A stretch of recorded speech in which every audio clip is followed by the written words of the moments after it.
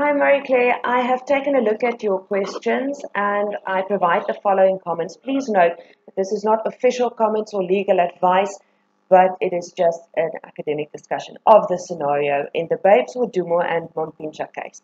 Firstly, you asked whether video footage is reliable and strong evidence in assault cases.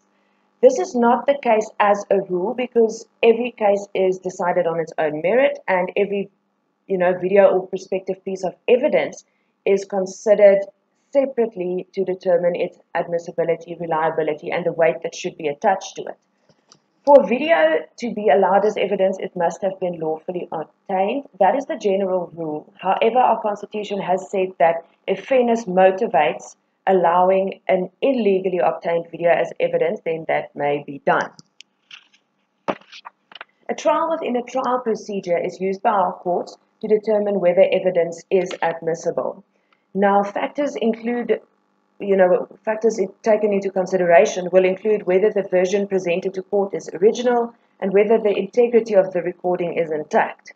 I've looked at the video in the Babes Wodumo case, and I must say that it's not very clear. It's not one of those videos where you can say, well, obviously this is the victim and obviously this is the alleged perpetrator. So if the court does, consider admitting the video, they will probably have to get further testimony on who is in the video and what the surrounding context was. Your second question was whether the world of law and justice has been changed by the increase of videos we've been seeing of terrible incidents of violence against especially women and children. The videos do call on our moral sense of justice in a very real and tangible way, and the public outcry against crime has become more pronounced thanks to social media. Now, video evidence on social media really makes a difference on the bulk and value in criminal cases. A video can be considered as evidence regardless of whether it has been posted onto social media. So the fact that something is online does not mean that it has a heavier weight attached to it as a piece of evidence. There are many technical requirements that evidence has to meet before it's taken into consideration in court.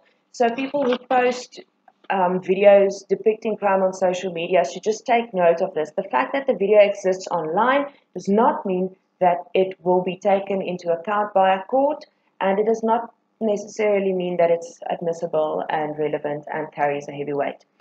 Thirdly, you asked whether the law has caught up with dealing with viral videos online. Firstly, does the law really protect our freedom to communicate online? And secondly, does the law protect the victims of online defamation? Yes, absolutely. We have constitutional freedom of speech, and we South Africans are very lucky in that we can communicate freely.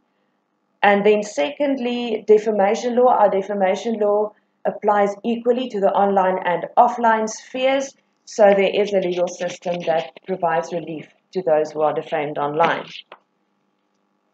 Fourthly, you asked whether live videos have more credibility than videos that are captured and then uploaded onto the internet.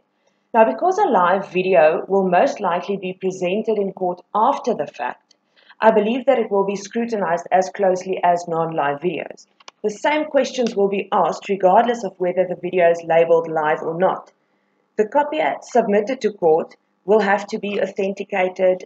There will have to be an investigation into its quality and integrity and relevance.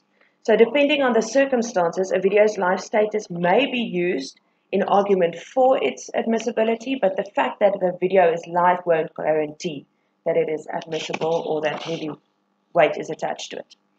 Lastly, you asked why I think the Babes Wodumo alleged assault video grabbed the public's attention. Obviously, there's the issue that she is a celebrity and she will have a massive social media following.